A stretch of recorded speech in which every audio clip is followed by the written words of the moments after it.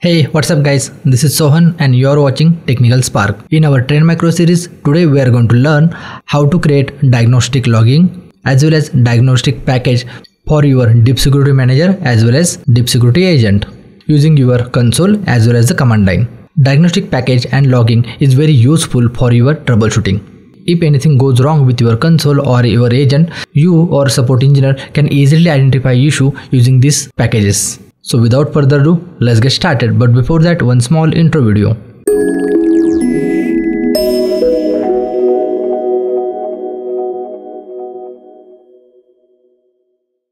Friends, very first we'll understand how to create diagnostic logging for your Deep Security Manager. For that, go to the administration. Under administration, go to the system information. And here is the option called diagnostic logging. Click on that. New wizard will open. Enable this, and with this diagnostic logging you can collect below of the information. So as per your issue or your requirement, you can select all those things which is applicable. For an example, I am selected here AD synchronization issue, and the time duration of the logs I want to capture is 5 minutes. Now scroll down and here define the log size. It could be a 10 MB, 25 MB, 50, more 100 MB. So depends on what are the components you have selected here. Specify the size and then number of files. So 5 is enough because we have just selected one file. Now click on save. That's it guys. You don't have to do anything now for next 5 minutes. Now let me close this.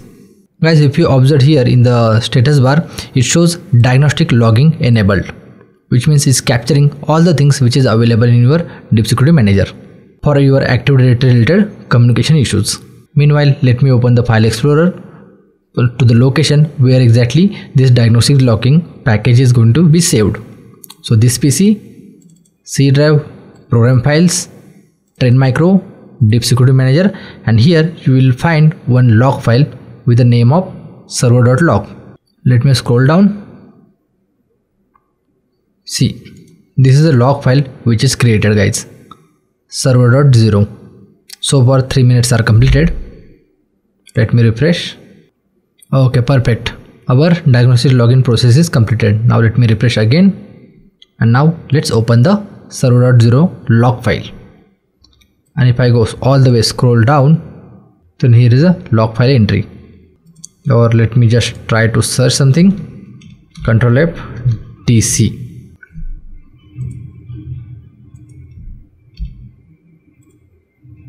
See, relay update failed to connect to this particular workstation. Let me again search. Everywhere it's the same error. So this is how you can capture the error. Right now my AD server is offline. That's why it's generating these kind of errors. So hopefully guys, you have understood how to capture your diagnostic logging from the Deep Security Manager. Now let's close this. Now guys, if anyone ever says you to create the diagnostic package for your Deep Security Manager, then here is the option, create diagnostic package. Select all the information which is applicable and click on password to encrypt this file.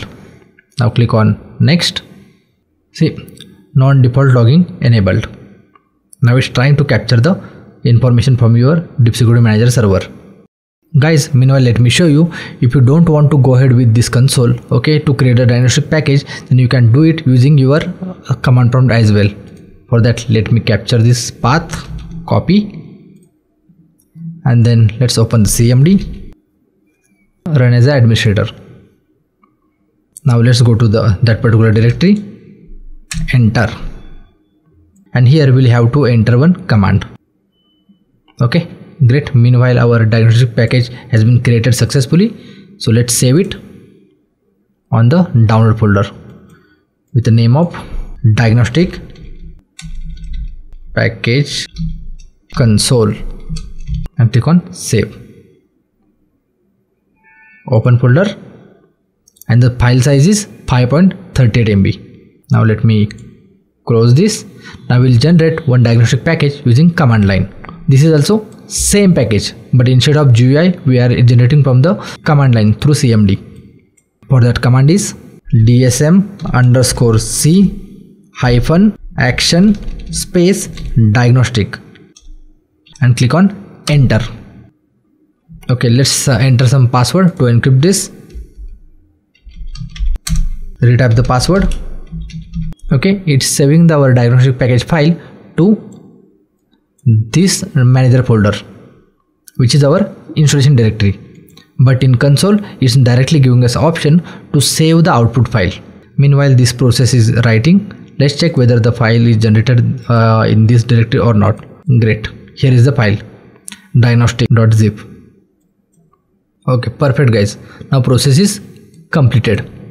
And here is our diagnostic package. Now let me just copy this to somewhere else. And we'll see what is inside this. So it has system properties, builder, as well as some of your manager content. Now if I go back to our diagnostic package console, then it also has the same information. Let me give it name as a CMD. And very first we saw how to generate your diagnostic logging using your console, and that file name is server0. Now let's minimize this. And now this time we'll create package for your deep security agent.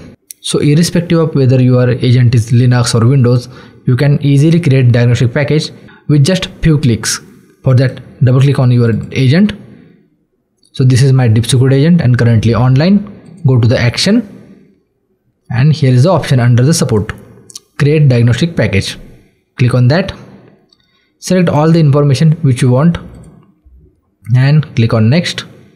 Now it's capturing all the files from your deep security agent to your deep security manager. Perfect. It's providing the option to save the logs. Click on save, and here is our diagnostic package. Let me open it. The file name is diagnostic50. Let's go to the download, and here we'll give a name that is agent from console. Let me remove the unnecessary package. Perfect. Now let's close this. And same thing goes with your Linux server. So this is my Red Hat server. All through currently it's offline. So go to the action, and from this is where you can create the diagnostic package for your Linux operating system also. It's trying to request the diagnostic package from your Linux agent server, but since it's offline, it won't be able to collect. Because in Windows, we got the status like waiting for a diagnostic package from your agent. Okay, it gives some information. The diagnostic wizard is unable to collect information from the agent appliance. This may be due to connectivity issue with the host server. And it has given the command how you can locally generate the package. Because I know the reason, my agent server is offline. That's why it's failed to capture the logs. And the file size is 75 MB. Let's save this. Okay, 644. Linux. What is inside this file? Same information, but the things are very less just because our agent was offline. Now I'll show you how you can create a diagnostic package from agent machine directly. So for that, let's go to the agent machine, and for an instance I'm going to the Windows machine. In the Windows machine, open the directory, check the path where your deep security agent is installed. So mine is C program files deep security agent. Copy the path and then open your command prompt with administrator rights. And now let's browse the path, enter, and here we'll have to enter one command, that is DSA_control --D, and click on enter. The diagnostic package has been created successfully in this folder with the name of 165934438.zip. So let's browse this folder. So we are already in the deep security agent folder, so we just have to go into this particular directory, diag. Where is the directory? What is, my bad. So we need to go to the program data. So let's change the directory to program data, and here is a folder called diag, and this is our file name, and here you go. Let's copy this to download folder, paste, and what is inside this file? Agent and all the components. Now let's go back to our Deep Security Manager console. So friends, these are the way through which you can get your diagnostic logging as well as diagnostic package from your Deep Security Manager as well as Deep Security agents. So whenever next time you want to investigate or support team asks, just follow the same step. Friends, that's it in this video. If you found this video useful, then please click on the like button and don't forget to share and subscribe. Click on the bell icon so that whenever I'll upload new video, you will be very first to notify. Thanks again. I'll catch you in the next video. Till then, bye bye.